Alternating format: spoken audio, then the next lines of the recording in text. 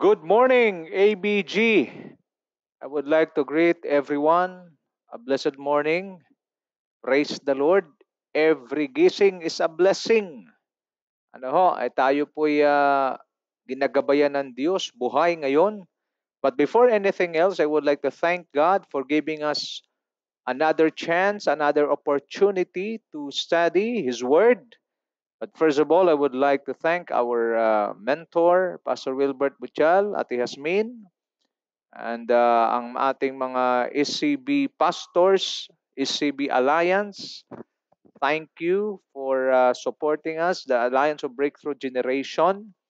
And of course, the ABG from Manila, Taguig, Laguna, Quezon, Pilar, Sorsogon, Naga, maging sa Katarman, at Laguna, of course.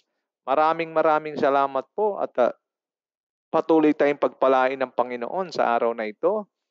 At bago tayo magpatuloy, hiniling ko muna tayo manalangin. Lord, thank you once again for giving us this wonderful opportunity, privilege to once again feast at your word. I pray, Father, in the name of Jesus, that you will continue to empower us, establish us with the now word of God that we're about to partake today. I also pray that you will enlarge the capacity of our spirit, especially the young people are listening right now, even pastors, elders, workers. Lord God, I pray that as we feast at your word today, let your name alone be exalted, be glorified, and establish us in the spirit so that as we continue to govern and prevail this year, Lord, we believe that we will become victorious, overcomers, more than conquerors because of your word. Salamat po na marami, Holy Spirit, from the beginning till the end of this study, speak to us in a very powerful way. Be our speaker today. Thank you. We give you praise and we give you honor. And this we pray in the powerful name of our Lord and Savior Jesus Christ. And the blessed people of God declare, Amen and Amen.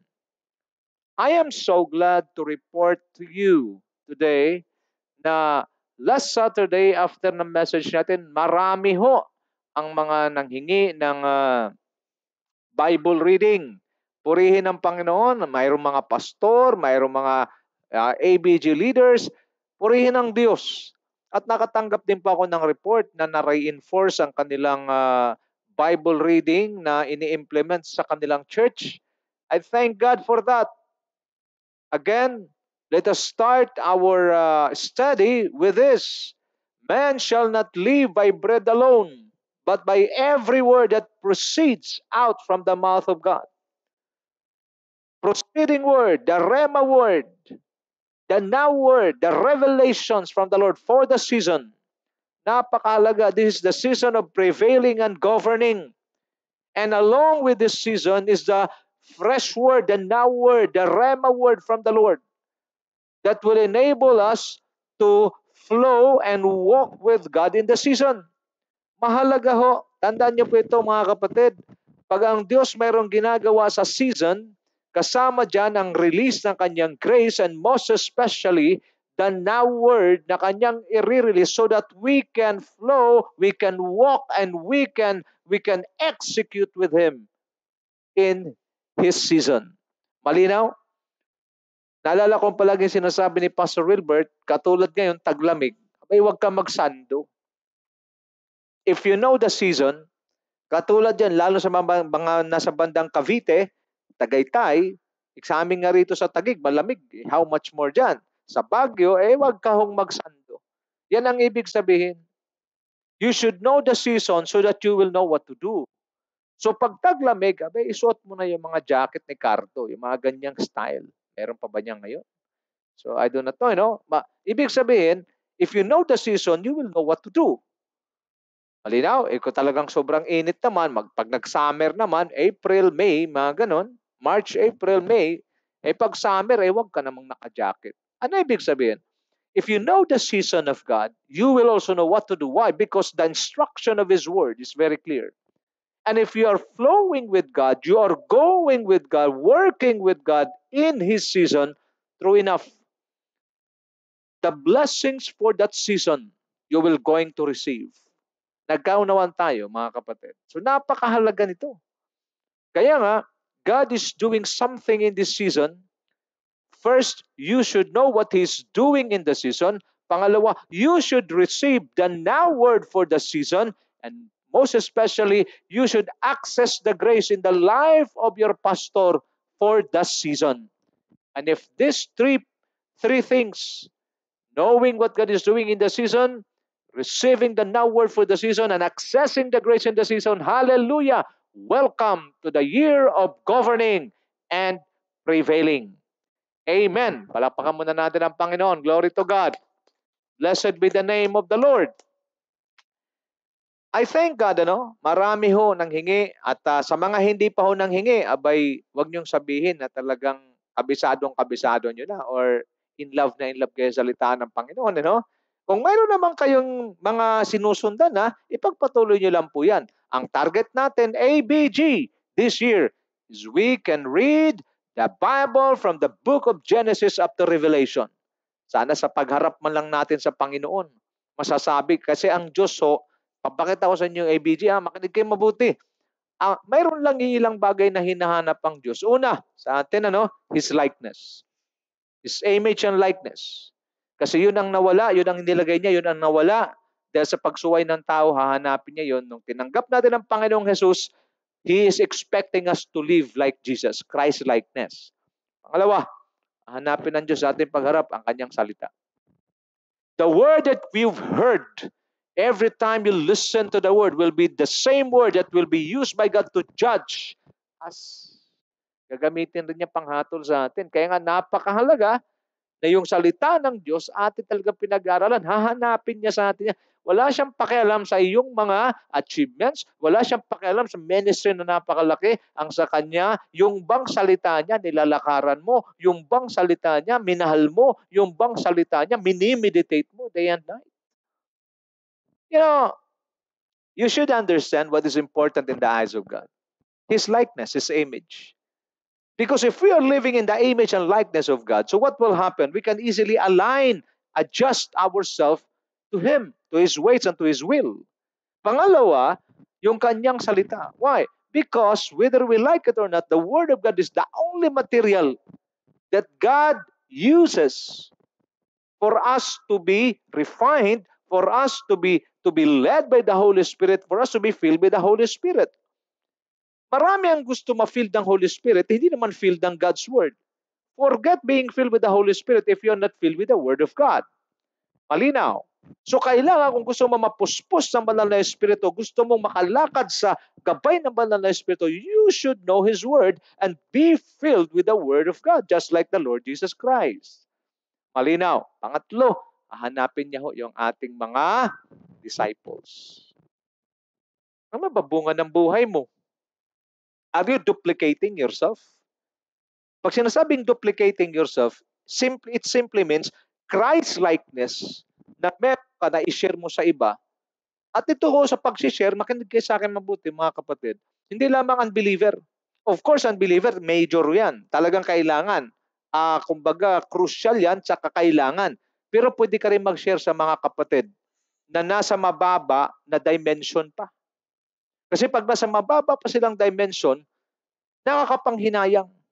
Yung bang binigyan ka ng Diyos ng pagkakataon, makilala siya, pero ang dimension na yung piniling panahanan, manahan, saan? Sa napakababang dimension.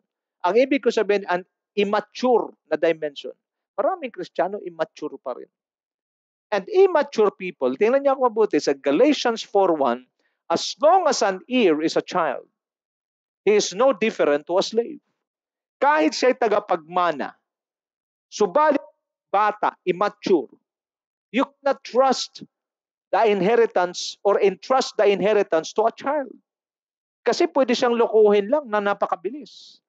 That is why we have no other choice. Ang kagandahan sa Diyos, kahit na ikaw ay bata, kahit ikaw ay young people, member ng ABG, if you have the desire to become mature in your faith in God through the power of His Word, yes, sa Diyos wala hong bata, walang matanda sa edad, sa natural. Pag ikaw ay willing at desire mo na ikaw ay pagpalain at mag-mature sa iyong pananampalataya, God is more than willing to lead you to maturity.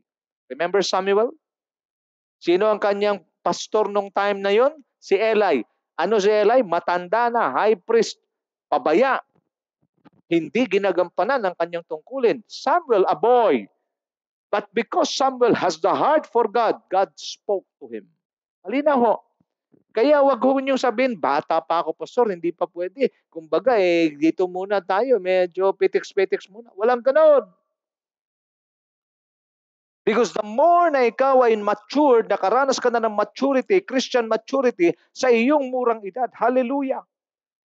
As the days go by, as the years go by, you're becoming sharper, stronger. The power, the anointing is increasing. Nagkakaunawaan po tayo. Mahalaga ito, mga kapatid. These are essential preparations to prevail and govern in God's season. Napakahalaga ho nito. So, sa mga hindi pa ho nakahingi ng Bible reading, please, makikiusap na lang ako para sa iyo para sa iyo. Nakakahiya, no? Makikiusap ako para sa iyo. Kasi kung hindi mo talaga siseryosohin ang salita ng Diyos, marami 30 years, 40 years, yung iba 35 years na, 45 years, hindi pa nabasa buong Bible. Hindi ko alam kung anong mas mahalaga. Tingnan nyo nga ako mabuti. Kung mayroon mang pinakamahalaga sa buhay na ito, bilang mananampalataya, ito'y walang iba kundi ang salita ng Diyos. Now, look at me now. The Word of God is the manual of life. If you buy a vehicle or any appliance na iyong binibili, palagi mayroong manual. What's the purpose of the manual? For you to operate the appliance accurately and for you to enjoy the benefit that it can give you. Malinaw. Same thing with life. The manual of life is none other than the Word of God. Hallelujah. Mabuti pa nga. Yung iba sa atin, nakabili na ng sasakyan, hindi pa nabasa manual. Tapos pag mayroong problema, magtatanong, paano ba ito gagawin? It's all in the manual.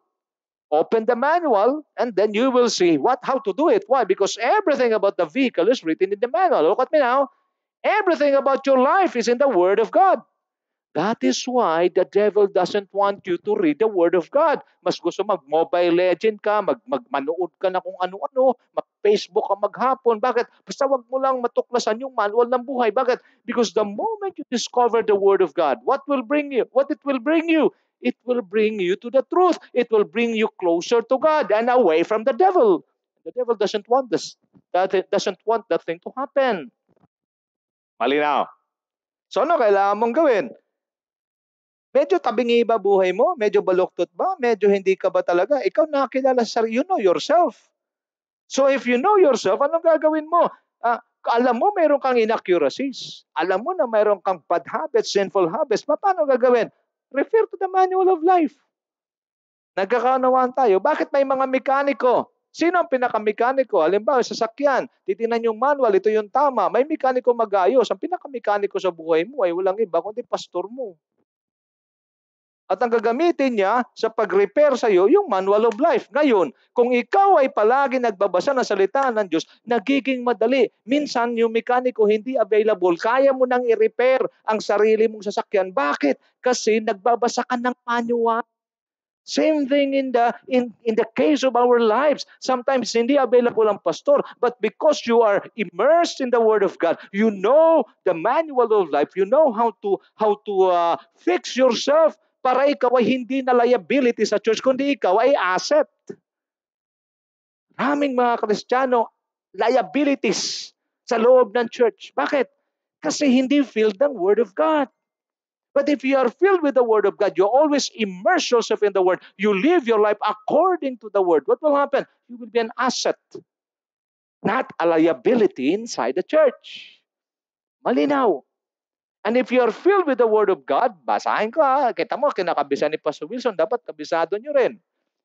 Joshua 1:8, do not let this book of the law depart from your lips. Sa ibang translation, depart from your mouth. Meditate on it day and night, so that you will be able to do everything written in it. And your life will become successful and prosperous, or prosperous and successful. Mga kabataan, makinig kayo sa akin. Breakthrough, ABG, Alliance of Breakthrough Generation. Remember this. True, genuine, original success and prosperity is always connected to the Word of God. A success and prosperity, a byproduct, the success and prosperity that is a byproduct of God's Word is a long-lived and lasting prosperity and success. Success and prosperity without the influence of God's Word, short-lived success and prosperity. Para lang yung mga nananalo sa mga pasugal, nanalo na malaki, taon or buwan lang ang binilang, ubus agad. Bakit? Hindi naman kasi galing sa Diyos. But the success and prosperity, which is a byproduct, a result of immersing yourself in the Word, it is long-lasting. It is a kind of prosperity or blessings came from God without stress, without distress, without anxieties. Nagkakaunawan tayo, mga kapatid. And the more you walk according to His Word, the more that you align your life according to His ways, according to His will, and if you're living according to God's will, hallelujah. Blessing upon blessing, breakthrough upon breakthrough, you can break through limitations, you can become a blessing to others.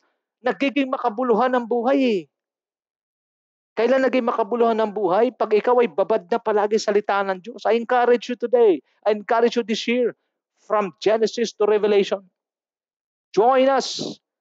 Ang ngayon, kung mayroon kayo nabasa, hindi nyo maintindihan, at medyo naguguluhan kayo, that's the time you ask your pastor. Ngayon, kung si pastor hindi available kasi busy, pwede naman tayo magtanong din sa mga pastor natin na nagtuturo sa ABG.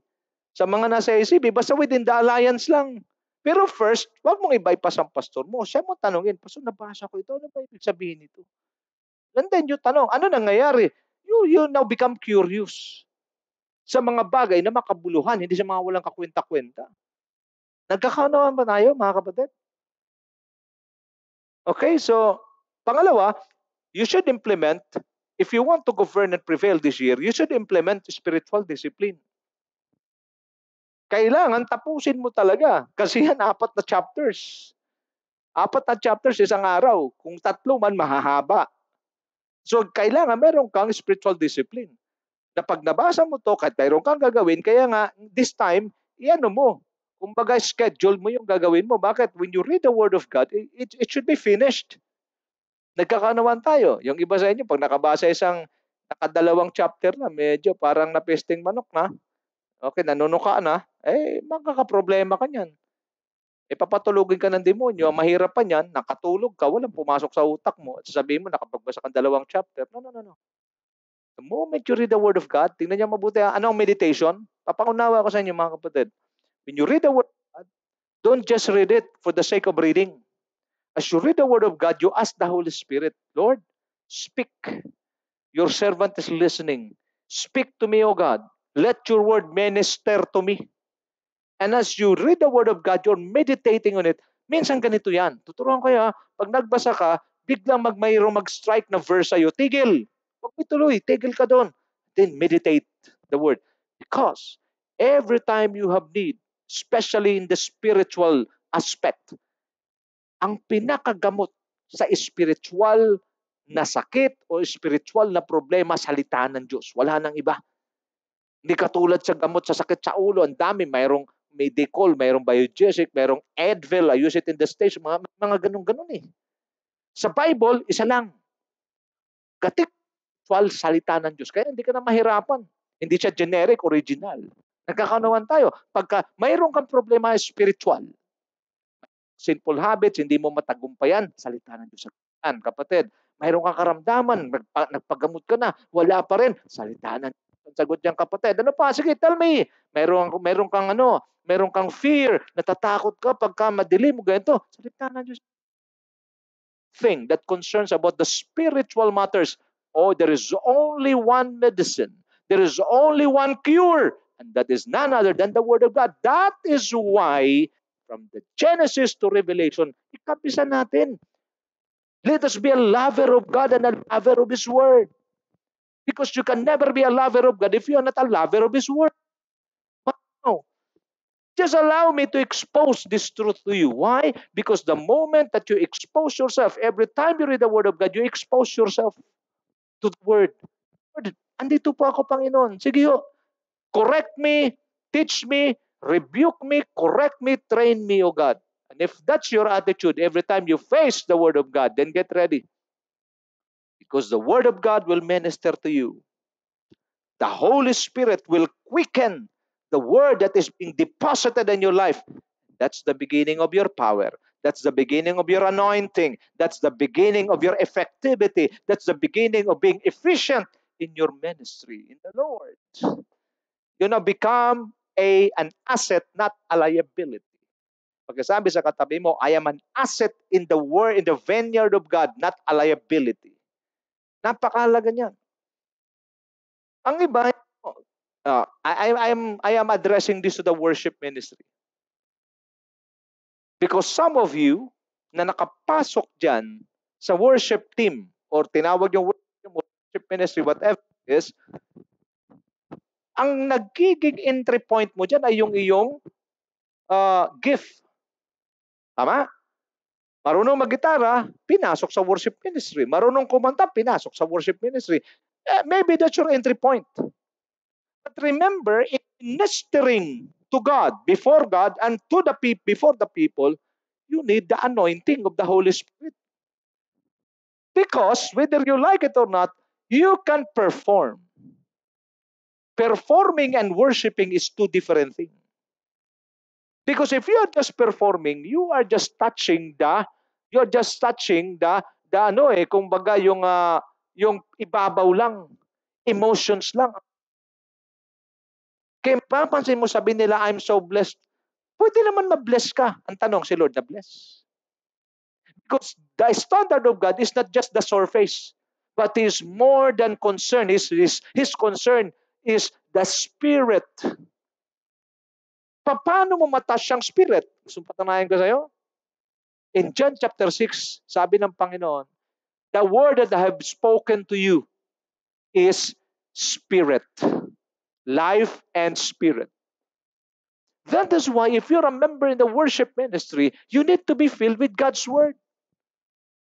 Alam niya ni Pastor Jojo, mas mainam pa na kukunin namin na mag-lead ng worship ministries, papasok sa worship ministry, yung salita, kaysa babad sa gitara niya. Ay, maraming babad sa mag-gitara, pero pagdating sa salita niyo. The moment they minister, they are just touching the emotions, but they are not reaching the spirit. And the most important thing before God is the spirit. Why? Because God is a spirit, and those who worship Him must worship in spirit and in truth. How can you worship God in spirit and in truth? By the power of His word. Because the moment the word, what is the word? The word of God, the word that I have spoken to you is life and spirit. The moment you immerse yourself in the word, you are increasing the water level of your spirit. You're increasing the anointing in the spirit. So the moment you minister, minsan, di ba, sinasabi ni Pastor Jojo, wala na lang tugtog. Kasi maraming worship ministry, hindi makapag-worship sa Lord kung walang tugtog. E paano sa Jesus? Wala naman silang mga instrumento. But why is it that they were able to worship God and si Lord talagang sumagot sa kanilang pagsamba? Nabibless sila. Nabibuild sila. Nakita niyo yung difference? Saan babagsak lahat ito, Pastor? Babagsak pa rin sa salita ng Diyos.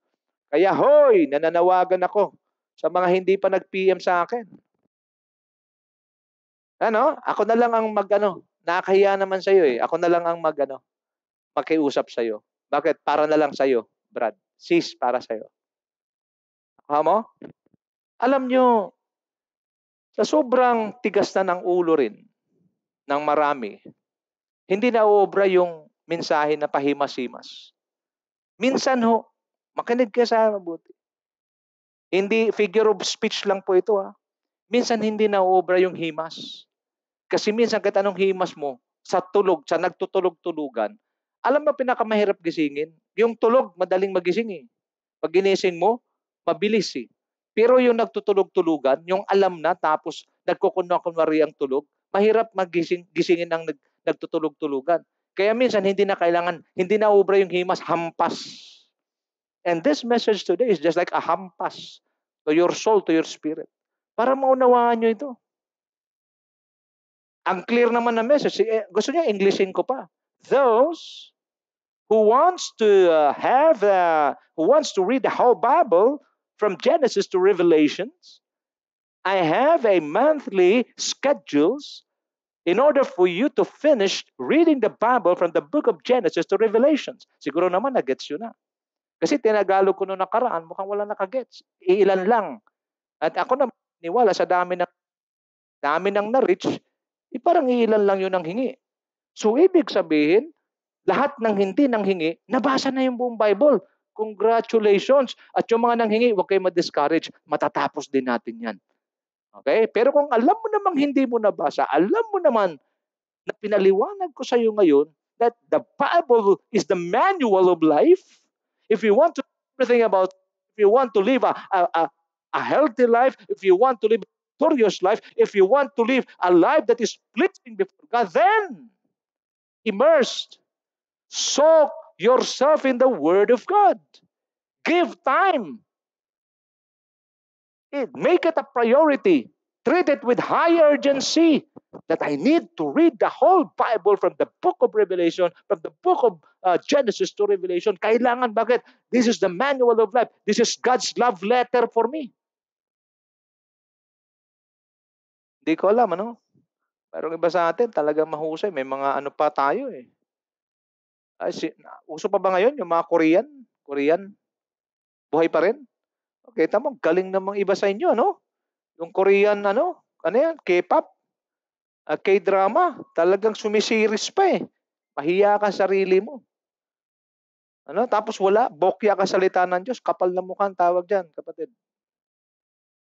Kasi yung ginamit mong lakas, ginamit mong mata, ginamit mong oras para panoorin itong mga hindi mo maintindihan ng mga salita. I have nothing against this K-pop, ano? Sino ba itong mga to? Hindi ko sila kilala. Pero ang punto ko rito, yung nagbigay ng mata mo, yung nagbigay ng oras mo, yung nagbigay ng hininga mo, yun ang hindi mo pinaparangalan. Isang araw mananagot ka dyan. Di kita tinatakot, sinasabi ko lang ang totoo sa'yo para mauntog ka sa katotohanan. Nagkakaunawaan tayo. I'm not saying that's bad thing. But if it is influencing you and taking you away from the Lord, away from the Word of God, I think it's from the devil. Because anything that takes you away or leads you away from God, it's from the devil. They are not the devil, but if they are the source para ikay mapalayo sa salita ng Diyos, hindi ka na makabasa ng salita ng Diyos. At pag ikay humaharap sa salita ng Diyos, nagmamadali ka magbasa para manood ka ulit, something's wrong. Ang tawag dyan, huwag kang ma-offend, Diyos-Diyosan. Because anything that will steal or anything that will get your attention away from God, you are putting another God, small g, before the big God, capital G. Para tinatapat mo sa at pinapalabas mo pa sa harapan niya na mas importante yun kaysa salita niya.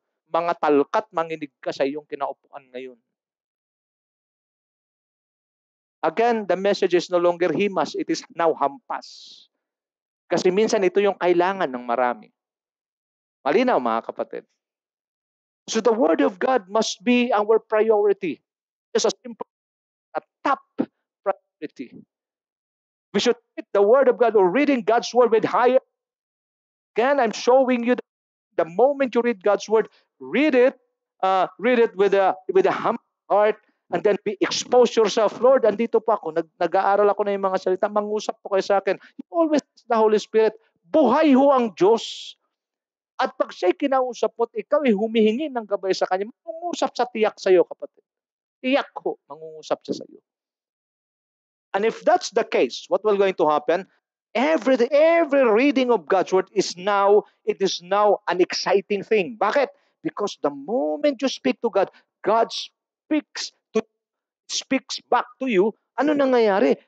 It is no longer a monologue. This time it's a dialogue. You speak to the Lord, you pray to the Lord, and the Lord spoke to you or speaks to you through His word. Ay, rating ang panahon, when you ask the Holy Spirit, He will answer to you directly. Bakit naririnig ni Dr. Jonathan David? Bakit naririnig ni Pastor Wilbert? Bakit sabi nilang impression sa akin to ng Diyos? Why? Because they're too much exposed with the Word. Tingnan mo mga manual ni Pastor Wilbert. Tingnan mo ang mga libro ni Dr. Jonathan David. Punong-puno ng salita ng Diyos. And then magdi-dream ka, one day I will become like them. If you are not immersed in the Word of God, forget it. Nagpapantasya ka lang. Nahibang ka. Patawarin niya ako sa mga termino na ginagamit ko, pero ito yung nararapat sa panahon ngayon. Kasi isang malaking kahibangan at pantasya na ibig mong marating ang narating ng ating mga mentor, ang father ng ating mentor. Kung mangarap ka, napakataas. Pero ang kilos mo naman para matupad ang pangarap mo ay napakababa. It is not proportionate. But if you want to be like them, then double the work. If you want to be like them, then immerse yourself in the Word. If you want to be like them, then start in everything that they do. Para Para mayroon kang pattern. Nagkaunawaan tayo. Bakit paso nagawa nila ito? Every man of God na ginagamit ng Diyos na malakasan sa kanyang ubasan, they paid the price. There is always a price to pay. If you want to prevail and govern in this year, it is not an automatic thing na magkaroon ka ng grace to govern and a pact without paying the price. No. Pastor Wilbert paid the price. Kung alam nyo lang si Pastor Wilbert na magsimula, nagko-commute siya. Dala-dala niya mensahe ng Diyos, nagko-commute lang siya. Mayroon pa siyang kinakwento. Libre sila ng hotel, magsiseminar sila. Mamahaling hotel, 5-star hotel sa Cebu. Pero ang laman ng bulsa niya, 5 piso. Kaya sabi niya, kwento niya sa amin, kaya nung mag-toothbrush ako, hindi ako gumamit ng baso. Bakit? Kasi pag ginamit ko yung baso, baka mabasag ko, 5 piso lang ang pera ko. Paano ko ito babayaran? Kamay lang ang ginagamit niya. See? These are the price that he paid for what he is achieving right now. Dr. Jonathan David arrived in Muar. Ang sabi niya, dala niya isang plastic lang. Hindi baga, plastic ng damit at saka isang bisikleta. But look at the man now. Both of these great men of God paid the price. What about us? Bible reading pa lang to. Sablay ka na. Ano sasabihin mo? You want to become great? My goodness. God have mercy on us. Malinaw ho, mga kabataan. Malinaw ba mga kapatid? Hindi lang mga kabataan. Lahat na nakikinig ngayon. Malinaw ba ito sa atin? Let us give a priority and high urgency pagdating sa salita ng Diyos. Pwede ka pang humabol. January pa lang. Maganda magsimula. Although mahaba-haba na yun. But again, kayang humabol. At pag nasanay na tayo sa salita ng Diyos, kami round 2 na ho. For the glory of God, baba pa nga yan. Tatagal na namin. Round 2 pa lang. But again, at least nagkaroon ng sistema. At least nagkaroon ng pagkakataon. Kaya pa nagpipreach si Pastor Wilbert, kung sino man mga pastor sa SAB nagpipreach, makaka-relate ka kagad. Dito to kinuha. Nasa Genesis to.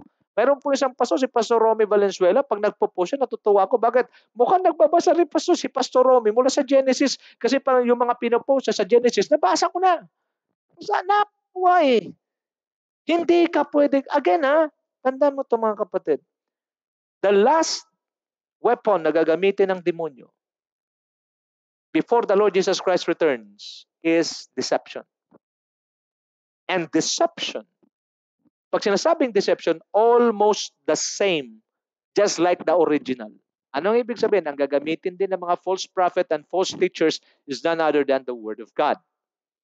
At lagi niyong tandaan, ang sabi ng Panginoon, pwede silang tumawag ng apoy mula sa langit at bababa at maging the very elect ay pwedeng ma-deceive nila. That is why habang hindi pa dumating yung Matthew 24 na yan na sinasabi, yung deception, great deception before the Lord Jesus Christ returns, anong gagawin natin? Unahan na natin. Because the moment na ibabad natin ang ating mga sarili sa salita ng Diyos, anong mangyayari? Ma-expose tayo sa truth, maging accustomed tayo sa truth. Anong kasunod? Kahit na anong deception na sabihin ng demonyo, tatalbog na lang sa atin. Bakit?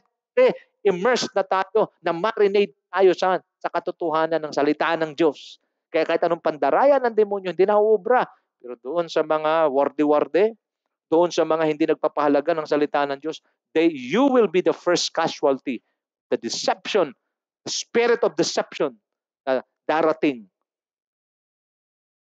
Alam niyo mga kapatid, walang pakialaman demonyo kung Kristiyano ka. Ano ngayon? Marami naman nagsasabing Kristiyano. Madaling sabihin, Kristiyano ako. Di ba? Bilis lang. Pero walang pakialaman Diyos dyan.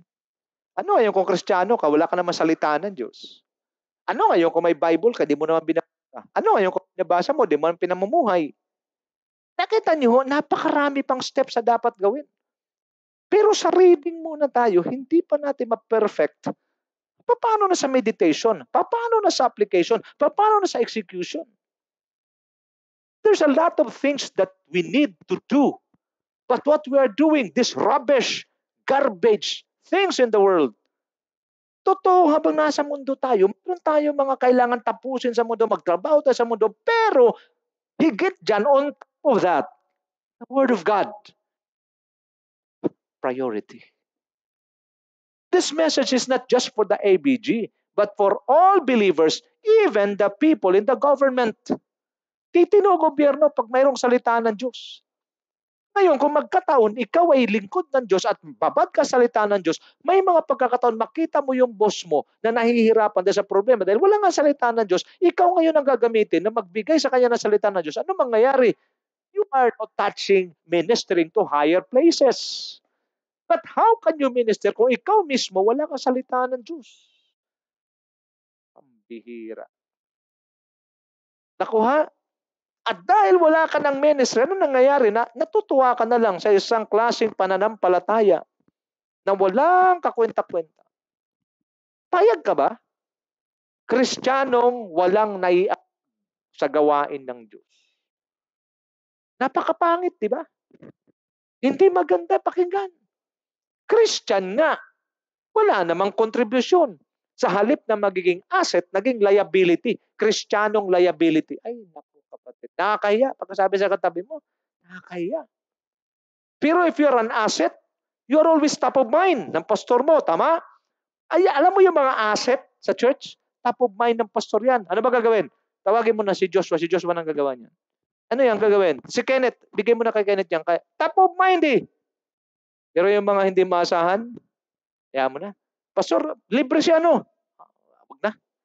Kasi pag yan ang pagagawin mo, imbis na tapusin isang araw, isang linggo tinatapos niyan. Liability.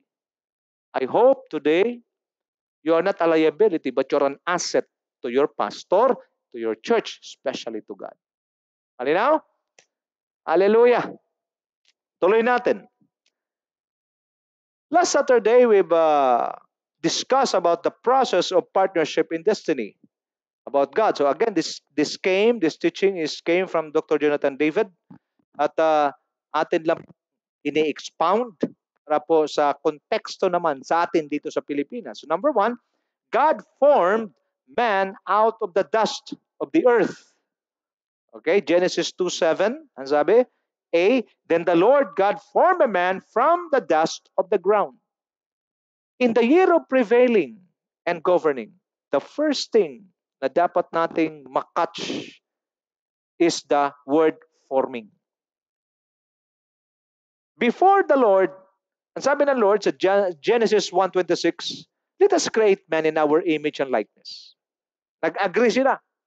Pero, kailangan ng lagayan ng container ng image and likeness of God. So, kailangan niyang gumawa ng tao out of the dust. Malinaw? So the revelation behind this is God, first things first, we need to be formed by God so that He can place His image and likeness in us. He can place the best plans and purposes that He had for us. Lagi natin tandaan, Jeremiah 29:11, kabisado natin lahat, for I know the plans I have for you, plans not to harm you, but plans to give you hope and a future. Gusto ng Diyos ilagay yan. Pero again, it is not an automatic thing. Hindi yung mangyayari unless you will allow God to form you. Then how God form us? Through sharp and strong messages. Just like today. Inspirational messages are good, but it cannot build your spirit. It will only encourage or establish your emotions. Explain ko sa inyo mabuti. Inspirational messages will only establish your emotion. But sharp and strong messages, accurate messages, will build your spirit to become strong and established so that times of trials, in times of storms, it will become your anchor. That no matter how strong the storm is, after the storm, you will still be found standing. Malinaw. So kailangan maporma tayo. Anong paraan ng Diyos magporma? Salita niya. At anong klaseng salita? Strong and sharp messages. Nakakasugat at napakalakas na kayang wasakin, durugin ang mga bagay sa buhay natin na hindi kinalulugdan ng Diyos. Kasi kung walang container, walang maporma ang Diyos at hindi maporma ang ating karakter, hindi maporma ang ating buhay na magiging fit. Bakit tayo pinoporma? Para maging fit doon sa kanyang mahalaga at magandang plano at layunin sa buhay mo. Pag hindi ka makipag-cooperate at hindi mo hayaan ng Diyos na ikaw ay pormahin, God is a gentle God. Ito maganda sa Diyos, is a gentle God. And He will not force Himself to you. Kung nakarinig ka na ng strong message, nakarinig ka ng sharp message, and then you choose not to respond, then it's your loss. But if you listen to the sharp message, you listen to the rebuke, to the correction, to the training, to the teaching of God, what will happen? You will readjust your feet, you will readjust your mind, you will readjust your heart, you will readjust your spirit. Malinaw. And in readjusting and realigning your spirit, you are simply allowing His powerful word and powerful hand to form your life in order for you to become a vessel of honor where God is able to place His wonderful plans and purposes over your life. Malinaw. Pangalawa, God breathed into His nostrils the breath of life. Genesis 2:7. And sabi, then the Lord God formed the man from the dust of the ground and breathed into his nostrils the breath of life. Always remember, mga kapatid, life is God and life is in God and God is life. It is not money. It is not the material things. It is not the world. Mayroong bagong kaso dyan sa, di ba? Public knowledge na. Young people, 20 plus lang. Dinidinig ang kaso ngayon. It is a marami pa sana yung babae na yun, yung kabataan na yun na marating sa buhay niya. He has the brain, he has the beauty. And I want you to understand, sa palagay nyo mga kabataan, mga tagapanood ngayong umaga, kung yung kabataan na yun ay puspos ng salita ng Diyos, naiiyak. Kung siya'y puspos ng salita ng Diyos, sa palagay nyo mangyari sa kanya yun? Never. But because there is no Word of God governing, leading, guiding that young people, what happened? Nasira ang buhay sa walang kakwenta-kwentang pamamaraan. Hindi ba't napakasayang? Life is too precious, paid by God in the cross of Calvary. And then makukuha lang ng kamatayan sa ganong kawalang kakwenta-kwentang paraan. The question is why that thing happened? Because the Word of God is not present in her life. Kasi ako'y naniniwala kung ang salita ng Diyos ay naroon sa buhay ng kabataan na yun, hindi siya mapapahamak. Because the Word of God will keep you away from any harm. Because the Word of God will give you wisdom what to do, how to do the right thing.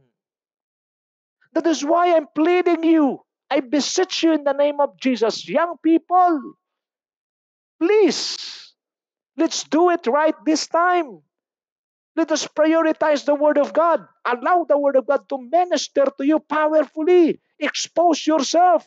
Pag sinasabi kong expose yourself, allow the Holy Spirit to speak to you. Allow the Holy Spirit to minister. Allow the Holy Spirit to cut off all sinful habits, all bad habits, so that the Lord can use you and make you a vessel of honor, not a vessel of dishonor. Nagkaunawan tayo.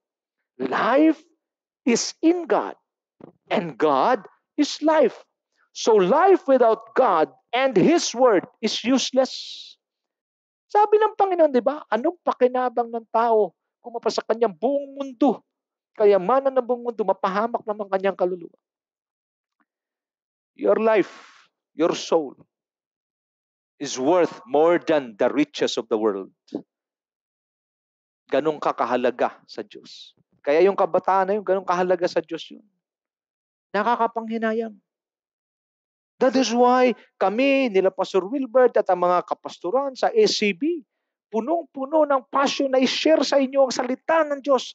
Para ano? Para kayong mga next generation ay hindi na hindi kayo madaya ng kalaban, because the last strategy of the enemy, the last weapon of the enemy before the Lord Jesus Christ returns is the spirit of deception. When you speak about deception, he will also use the word of God. But for people, for believers who are exposed and immersed in the Word of God, they can never be deceived. Why? Because they hold the truth. And when lies comes, lagi niyong tanda, pag nagtapat na ang lies tsaka truth, the truth always prevails. Amen and amen. Pangatlo, man became a living soul. Genesis 2:7b, then the Lord God formed a man from the dust of the ground and breathed into his nostrils the breath of life, and the man became a living soul. Mga kapatid ko kay Kristo, kung hindi ng Diyos hininga ang buhay sa tao, wala siya, hindi siya magiging buhay na nilalang. Ano lang ibig sabihin? Clear as crystal. The reason why we exist, or the reason of our existence, is none other than God. You remove God in your life, then you are giving a sentence of death in you. Malinaw? Remove life and death will take over. Hindi ka physically namamatay, pero feeling mo parang walang kwenta, patay. Yan ang nangyayari sa marami. That is why you cannot discount, you cannot remove God, you cannot remove the Word of God in your life. Ang mga taong walang salita ng Diyos, ang mga taong walang Diyos sa buhay, parang sinumpa ng mga buhay niyan. I worked in a multinational company. I have a lot of friends na talagang mga mayayaman. Minsan sinama ako ng boss ko doon sa kanyang kondo dyan sa BGC. Magkaroon ka ng kondo sa BGC, aba, napakayaman mo na. Alam niyo, pagdating doon, wala siyang magawa, kundi mag-PlayStation. Awang-awa ko. Bakit? Ang hirap na hirap siya doon sa trabaho. Tapos pag uwi mag-PlayStation, nasabi ko, sayang ko nagbasa na ito ng salita ng Diyos, may matututunan pa ito. There are rich people who are poor in the spirit. And there are also poor people who are rich in the spirit. But what I'm trying to say, Whether you are poor or rich, you need the Word of God. Malinaw. What makes man became a living soul or a living being? God. The life of God. What is the life of God? The word that I have spoken to you is life and spirit. Will give you life. Number 4, God placed him in the garden. Ito maganda. Genesis 2:8. Now the Lord God had planted a garden in the east, in Eden, and there he put the man he had formed. Naunawaan. Once na hinayaan mo ang Diyos sa pormahin ka, anong gagamitin sa pagporma sa'yo? Sharp messages, strong messages, so that you will become a vessel of honor. Anong gagawin niya? is the one preparing your destiny. Ang destiny ni Adan at ni Eva, yung Garden of Eden, ang Diyos ang naglagay niyan. Yung destiny mo, si Lord ang nag-prepare. At ilalagay ka lang ng Diyos din ang maglalagay sa iyo sa destiny mo sa oras na hayaan mo ang sharp and strong messages na pormahin ka. Anong sabi? And there he put the man he had formed. Nung maporma ang tao, Diyos ang nagdala. Kapatid, tumingin ka sa akin, wag kang pumikit. Pag ang Diyos ay hinayaan mong pormahin ka ng mga strong and sharp messages at ikaw ay nag-cooperate at ikaw ay nag-adjust at sumunod sa mga narinig mong mga salita ng Diyos, ang Diyos mismo ang magdadala sa iyo at maglalagay sa iyo sa tamang lugar. At lagi mong tandaan, if God is the one bringing you to the right place is the place where the one preparing is God, and if God takes you to the right place, it is the place where blessings are within reach. Pansinin mo sila si Adan at si Eva. Abot kamay. Pitas lang ng pitas. Ganon sa right place. So if you are experiencing that blessings ay masyadong mailap sa iyo, baka wala ka sa tamang lugar. Or baka hindi ka pa naporma ng Diyos kaya hindi ka makarating sa tamang lugar. Ulitin kong basa. Genesis 2:8. Now the Lord God had planted a garden in the east in Eden, and there he put the man he had formed. Kailan ka ng Diyos dadalhin sa tamang lugar? Kung ikaw ay naporma niya na. At ano ang mararanasan mo sa tamang lugar? Abot kamay na biyaya. Panglima, God released all provision for men in the right place. All the provision that is needed, all the provision that you need, God had already provided. Tingnan niyo ako mabuti. Who prepared the Garden of Eden? God. Anong ginawa ng God kay Adam at kay Eve? Form. Nung ma-form sila, anong ginawa? Siya mismo ang nagdala. Kinuha sila at inilagay. Catch the revelation. Maaring matagal ka ng pagod sa buhay. Matagal ka nang naghanap, ano kaya ang magiging kahinatnan? Ano kaya magiging kinabukasan ko? Ito na ang sagot. Hayaan mo ng Diyos na pormahin espiritu mo, pormahin ang ugali mo, pormahin ang buhay mo, tanggalin yung mga dapat tanggalin sa buhay mo, at inspirational, kundi sharp and strong messages so that you will become a vessel of honor, a carrier of God's grace. Pag nakita na Diyos sa pormado ka na, at tamang-tama na sa kanyang plano sa iyo, siya na mismo ang gagawa ng paraan para madala ka niya papunta doon sa tamang lugar. At sa tamang lugar, abot ang biyaya. At sa tamang lugar, lahat ng kailangan mo, naroon na. Kaya hindi pala dapat ang Kristiyano palaging kapos. Dapat ang Kristiyano palaging lubos ang pagpapala at ligaya.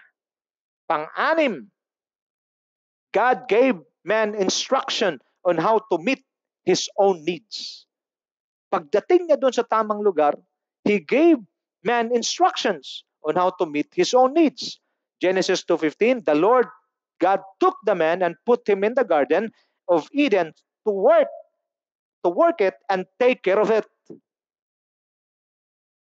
Tingnan niyo mabuti, pagdating doon, binigyan ng Diyos ang instruction ng tao na ano? Pangalagaan ang kanyang nilikha at i-cultivate. Sa ibang translation, to work it and to take care of it. Anong ibig sabihin? Lagi mong tandaan, kapatid, walang nilikha ang Diyos na talunan. Sabi sa katabi mo, walang nilikha ang Diyos sa talunan. Lahat ng nilikha, tingin ka sa akin, lahat ng nilikha ng Diyos ay mayroon siyang paggagamitan. Maaring tayo lang ang nagsabi, yung mayroong mga kapansanan, imperfect sila. Ikaw lang may sabi niyan. Pero bakit ng Diyos hinayaan na ganyan yan, mayroon siyang paggagamitan. Huwag na tayong lumayo, yung ating mahal na mentor na lang, si Pastor Wilbert. Sabi niya, kung hindi siguro natanggal yung kabilang kamay ko, wala ako sa Diyos na yun. See? Alam ng Diyos yung kanyang ginagawa. Pero isa ang malinaw. Walang ginawa ang Diyos o nilikha ang Diyos na wala siyang paggagamitan. Hindi ka ng Diyos inalaw na makatawid sa 2021. Di natin alam, ha?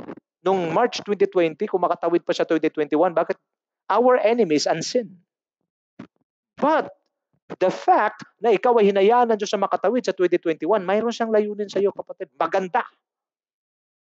So that the Lord had given us instruction. Now, look at me now. Kasama ng pagkalikha sa atin ng Diyos. Ako naniniwala, hindi talaga si Lord nagkamali sa sinasabi niya sa John chapter 10, verse 10. The thief comes to steal, to kill, and to destroy. That's the devil. But I came that they may have life and live it to the full, sa ibang translation, and live it abundantly. This Lord nagkamali rin. Yun ang plano ng Diyos. We will live a life. Sa Tagalog, mas maganda, ako'y naparito para bigyan sila ng buhay na ganap, perfect, at kasiya-siya. Hindi si Lord nagkamali. Yun ang plano niya, yun ang gusto niyang gawin, but He needs to give you an instruction na you need to, ikaw mo, nung time ni Adan lupa, ngayon cultivate mo? Potentials. Anong i-cultivate ko, Pastor? Abilities. Anong i-cultivate ko, Pastor? Giftings. Your potentials, abilities, and giftings, nakadeposito yan sa'yo. Nandyan yan sa loob mo. Bakit? Kasi yan ang magiging paraan at yan ang magiging weapon mo at yan ang magiging dahilan para ikaw ay makapag-accumulate ng wealth. For God had given you the ability to accumulate wealth. Now, yung iyong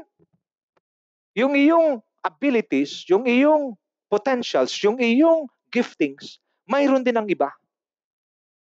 Kaya pag nakita mo yung iba, kumbaga na-intimidate ka, bakit mas mahusay siya sa akin, Pastor? Nagkataon lang na na-harness niya na.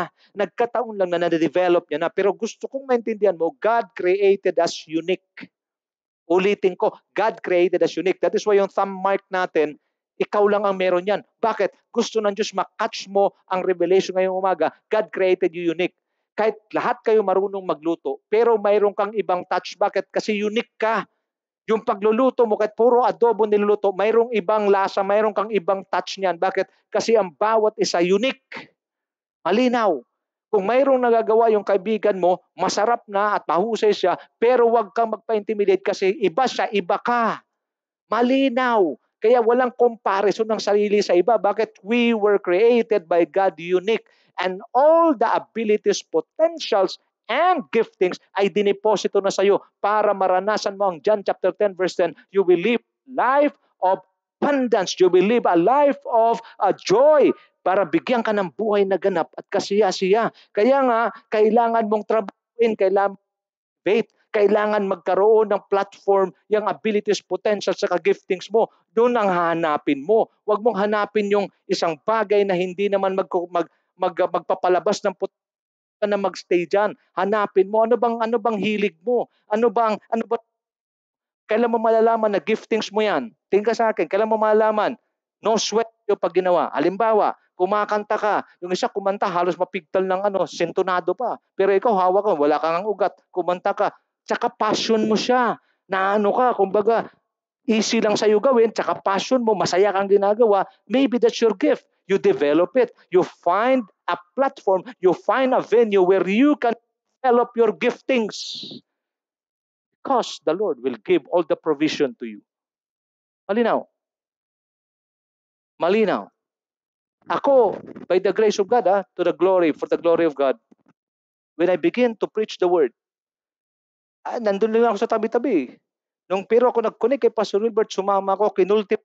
Sabi sa ni Pastor Wilbert, yung mga turo natin, i-develop ninyo, marami pa kayo may dagdag dyan. Outline lang yan. Totoo. Na ipipreach ni Pastor ng pitong araw, na ipipreach namin ng 3 buwan. Ano nangyayari? There is a development going on. The Lord instructed man to meet his own needs. Remember this, ABG. There is no such thing as success by accident. Walang naging successful na aksidente lamang. Forget that. Fantasy ang tawag dyan. Okay? Kasi sa fantasy, makita nyo, nakakalipad ang tao. May mga fantasy movies, nakakalipad yung mga tao. It's a lie. There is no such thing as success by accident. You need to work out. You need to work for your success. And when you work hard and work smart. Malinaw? Because the giftings, the potentials, the abilities were already deposited by God inside you. All you need to do is to harness, to develop it, and to find a platform or to find a venue where you can unleash your potentials. And your pastor is the key to give you that platform. He can provide that platform for you. Number 7, God gave man instruction on how to preserve his life and position. Genesis 2:16 to 17 in NIV, and the Lord God commanded the man, you are free to eat from any tree in the garden, but you must not eat from the tree of the knowledge of good and evil, for when you eat from it, you will certainly die. Oh, alam na natin ito. Mayroong kalikasan ng tao na makulit. Parang ikaw. Oh, ikaw nanonood. Mayroon tayong ganyan lahat. Sa dami-dami ng bunga sa halamanan, yung pinagbabawal pang pinagdiskitahan, mayroon talagang ugaling ganyan ng bawat tao. Kaya kung kayo na ang papalit sa amin ng mag-lead, huwag na kayo magtaka. Tinuruan mo na, nilinaw mo na, lahat-lahat na tinuro mo, sablay pa rin. Mayroon talagang ganyan. So, tandaan niyo ito, sabi ni Dr. Jonathan David, always do not violate instructions. Why? Because life is in instructions. Nagbigay ng instruction ng Diyos para ma-preserve ang kanilang buhay at kanilang posisyon. Pero anong ginawa? They violate instruction, they pay the price. All the blessings that God had intended for them will or forfeited. Tingin ka sa akin. Do not violate instructions, especially the instructions of God's word. Especially the instruction of your pastor. Do not violate. Why? Pag alam mo na yan ay tama at nag-violate ka, you will pay the price and you are the one forfeiting your blessing. Pangwalo, God saw his need of companionship and covenant. So, di ko na babasahin na, no? Mahaba ito. Genesis 2:18 to 25. Nung makita ng Diyos si Adan, talagang wala nang kumbaga siya lang mag-isa, walang ka-share, walang katulong, o walang katuwang sa kanyang ginagawa. Pero binigay sa kanya ng Diyos ng trabaho, lahat ng hayop, pangalanan mo, kung itatawag mo sa kanya, siya na yun. Okay? So, mahaba, marami. Sabi ng Lord, it's not good for man to be alone. So, anong ginawa ng Panginoon? God saw his need for companionship and covenant. So, pinatulog si Adan, kinuha yung isang ribs. To make the long story short, now, he made it a woman and then bring her to the man. Okay, now, makinig kayo mabuti, no? Adam and Eve were not just partners as husband and wife. Ano sila? It was a marriage partnership towards destiny. Sa mga nagbabalak magpakasal, lagi niyong tandaan, mga babae, makinig kayo ha. Huwag kayong mag-asawa ng isang lalaki na walang destiny. Ulitin ko. Kasi ang role ninyo mga babae ay magiging katuwang, hindi katulong, katuwang. Helpmate. Sabi ni Dr. Jonathan David, pwede ring helpmeet. When there is need, you are the one who will going to meet the need. Now, makinig mabuti. Siguraduhin mo yung mapangasawa mo ay mayroong destiny. Para mayroong kang gagawin bilang helpmate. Kung ang napangasawa mo ay walang destiny, wilderness ang labas nyo. Kasi you cannot lead. Women, listen to me carefully. You are not designed to lead. You are designed to help. To help the man so that he will be able to reach his destiny.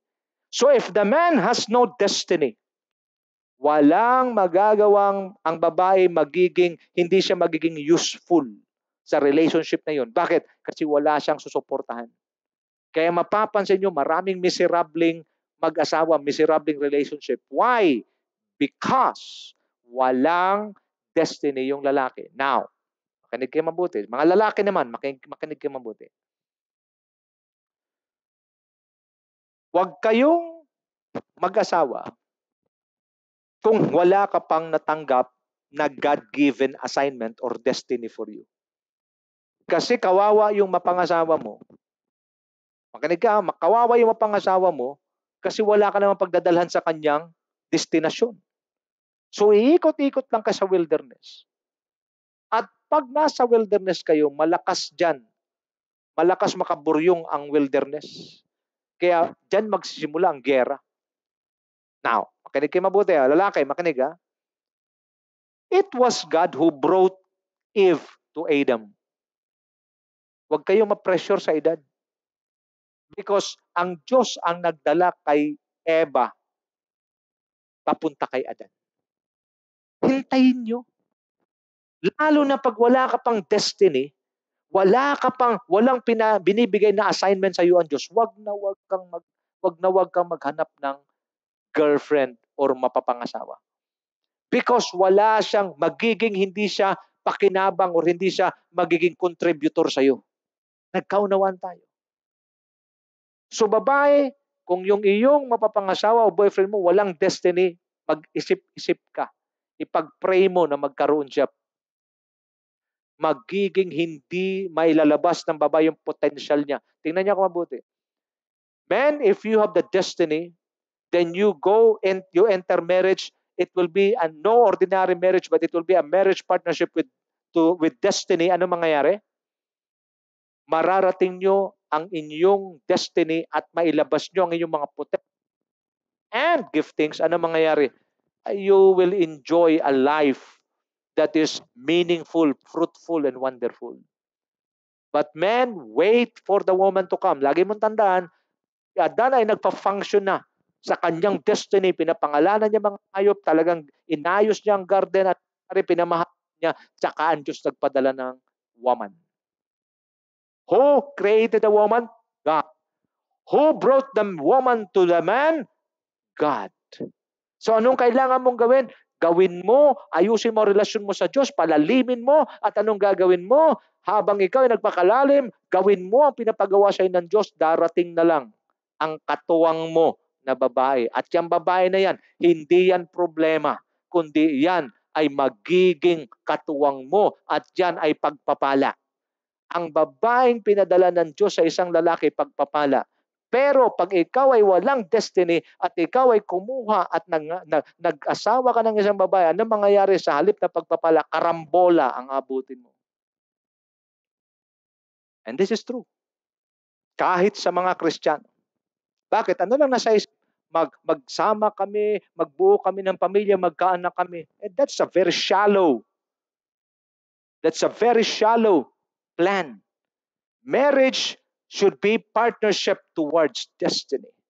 They have a common destiny to fulfill. They were destined to rule together. Nagkakaunawaan? So sa bahay, dapat ang nanay at tatay nagro-rule. Isa lang. Pareha sila nag-rule. Pero pagdating sa crucial decisions, the head of the woman is none other than the man. Ang lalaki ang magbibigay ng desisyon final. Pero lalaki, kailangan i-consider mo, tanungin mo rin ang iyong asawang babae. Bakit? Ang mga asawang babae, mayroong magkaibang ability ang dalawa. Ang lalaki, strong ang personality at ano lang siya, kumbaga, focus more on results. Pero ang babae ay mayroong puso. Ang ibig sabihin, yung compassion nandyan, yung kanyang ang tinatawag yung care ay nandyan. So kailangan niyang pagsamahin ng maayos. But again, if the two of them has no common destiny, if both of them doesn't know their destiny, what?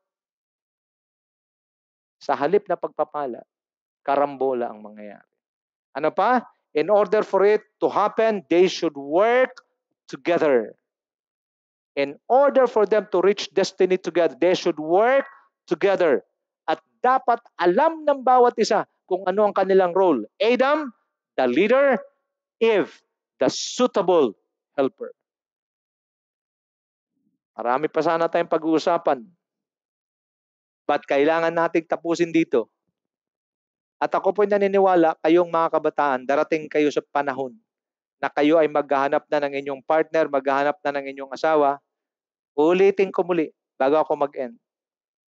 Alam ng Diyos, bago ka pa ipanganak, alam na ng Diyos kung sino maging kapartner mo.